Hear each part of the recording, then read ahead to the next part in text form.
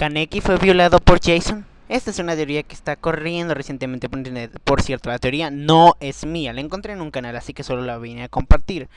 A ver, la teoría dice que Jason violó a Kaneki. ¿Por qué? Porque por cierta cosa parece ser que Jason, o sea, Yamori, era homosexual.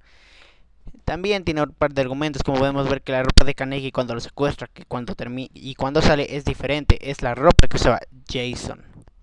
O sea, quiere decir que en algún momento se quitó la ropa.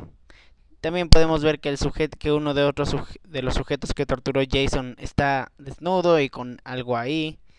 También vemos que los pies de Kaneki está cortado el tendón.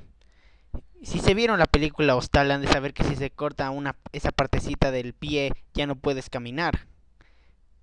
Y la parte más explícita es una escena en el manga en la cual está una representación de Rise, Kaneki y Jason y diciendo stop, stop, stop, o sea, detente, detente, detente.